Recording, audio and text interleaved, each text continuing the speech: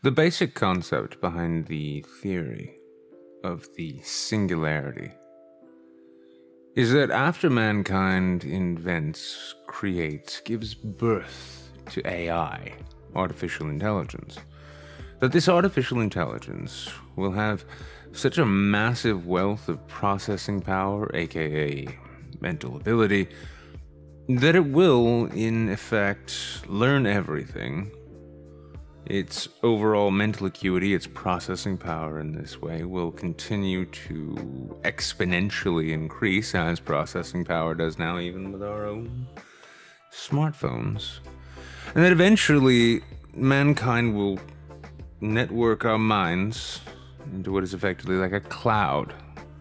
We'll be backed up as data, our thoughts, experiences, lives, personalities, our very existence will be contained in a massive network, into which, while merged with this artificial intelligence, all of our individual intelligences will themselves be shared between each other, so as to form a singular sort of collective hive mind. The idea being, in this case, that all experiences, all thoughts, feelings, and the entirety of an individual's human life will be shared with everyone else, and everyone else's will be shared with them. Now, there are benefits to this. Predation, violence, victimization, as we know it, will likely cease to exist. This being because it will become effectively impossible and ultimately pointless for one to affect harm on another when that harm is personally felt and experienced not just vicariously, but directly and personally by the one carrying it out. Furthermore, because of the sort of processing power, our ability to combine intelligences, the artificial intelligence itself living within the exponentially increasingly powerful overall network itself, as well as the combined resources of our own human minds, ought to be able to allow us to solve nearly every problem we come across. Notions of interstellar travel, the ultimate survival of the species, really. Now, this all comes largely from the work of Ray Kurzweil. Ray Kurzweil is a futurist, and in his works, he previously predicted the rise of things such as smartphones, of social media. Many, if not countless, technological advances were things he more or less predicted, and in this same rate, he predicts that this singularity, which I just explained to you, which I generally, vaguely, briefly explained to you, will be sort of an inevitability. And there's a lot of split emotions, a lot of different feelings, a lot of different takes about whether or not this would be a good thing, whether or not one would want to participate in it at all, what it would mean. We also have Elon Musk out there basically talking about how AI itself would be this existential threat to mankind. A lot of people thinking that for some reason if we invented AI, it would just turn on us and become Skynet. For my part, the considerations of these matters take up a lot more of my time than maybe they should. I just find it an interesting thing to sort of ponder, to think about. And recently I've actually begun asking a number of other people what they thought about it. Now, unfortunately, a good number of people don't seem to be altogether aware of the concept at all. But when it's explained to them, they find themselves experiencing mixed emotions about it.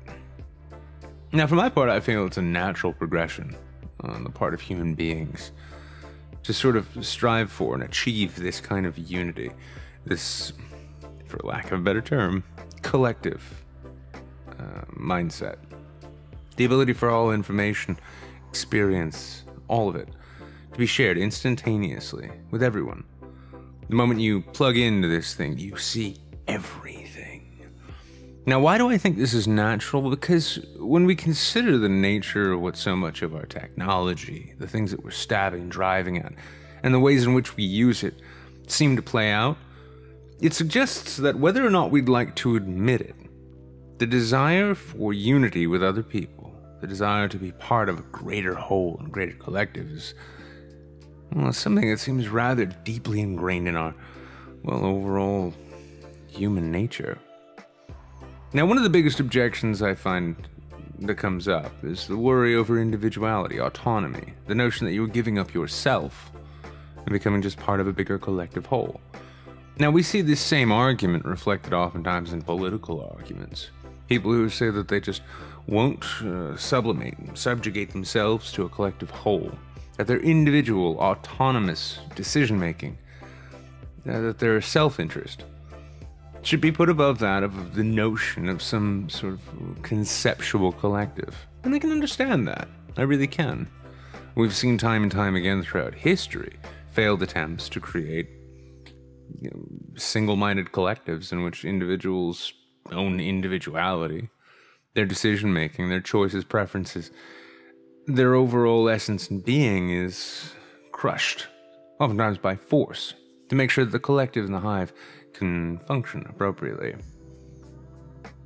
But when we consider, for instance, how deeply people seem to desire to share oftentimes innocuous moments throughout their lives, the evolution of social media, the evolution of even just the smartphone, the camera phone, the advent of the selfie itself, people have an almost compulsive desire to share. We all know that person who maybe shares too much, the TMI type.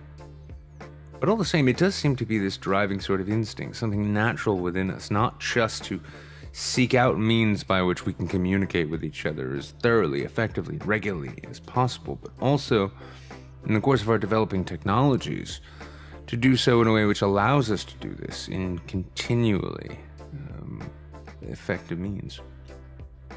It's for this reason that I have a feeling that this notion of this singularity itself is something of an inevitability. In the same way that I believe I said in a previous video, and I know I've said this of phones in the past too, how many people are comfortable leaving their house, or sometimes even going to the bathroom, without this little gadget? This gadget which connects them to the world. This gadget through which they can see everything, connect with anyone, be in constant contact, in constant touch, and never miss a beat.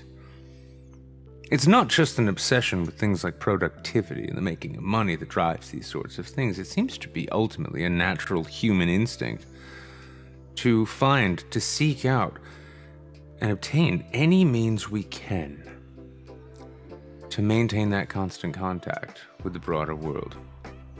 Maybe it's because in our own sort of existential senses of ennui, that we feel this isolation, well,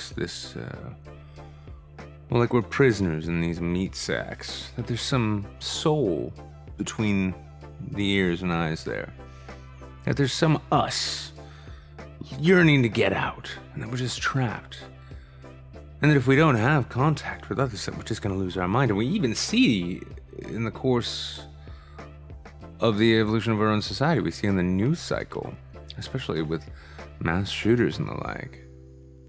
And not just that, but antisocial behavior in general. We see what the effects of isolation are. And strangely enough, at the same time, while social media and smartphones and the immediacy, as the society of immediacy and instant gratification come closer and closer to us, as we get more of it, we tend to feel more and more isolated.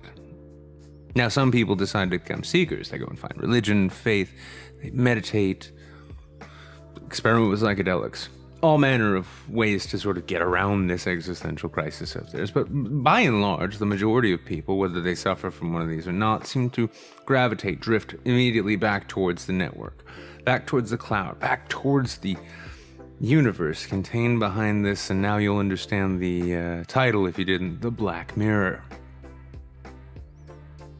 And I don't altogether think it's a bad thing. I know myself, I live an exceptionally isolated life these days. I don't really have quite as many people as I used to. The majority of contact I have outside of bartenders or shopkeepers these days actually comes online. And in those times in which I feel hopelessly isolated, and the depression begins setting in, and the anxiety begins making me question every single decision I've ever made, etc., etc., and you know I'm sure most of you at least know about these kinds of cycles with yourself. It's this instinct to gravitate towards these screens for either distraction or connection or comfort, or all three of them and then some, which I'm driven towards. And I know a great number of other people are driven in the same way, hence their proliferation. But it's for these reasons that I tend to think that the concept, the evolution of the singularity within our species is an inevitability. Because it's something ingrained within us, and that causes me to ask the kinds of questions I do to people, such as, would you participate in this thing? Now, if they don't know what it is, I will explain it to the best of my ability. And I will ask them. Provided, let's say, that they're not religious, that they don't believe in an afterlife, that if it meant that their consciousness and awareness could live on infinitely, that they could be effectively immortal, that they could experience everything, not just everything that's happening now, but everything that is to come, that they could take part in it, be a part of mankind's spreading into the galaxy, moving beyond just the planet itself, moving even beyond just the corporeal realm. If the perception of reality itself could be defined in this sense as being the definition of reality itself, if they could, in this case, experience countless different realities, that they could live through scenarios, not in a meat vessel like we do, but perhaps even with the illusion of such, that they could live within this kind of confine, but that in exchange, a certain amount of their individuality, a sense of privacy, as it was, would be sacrificed. That they, as part of this collective, would in fact know and see and experience everything everyone else had and doesn't do, and in turn, their own experiences, thoughts, and feelings would be shared amongst the collective instantaneously.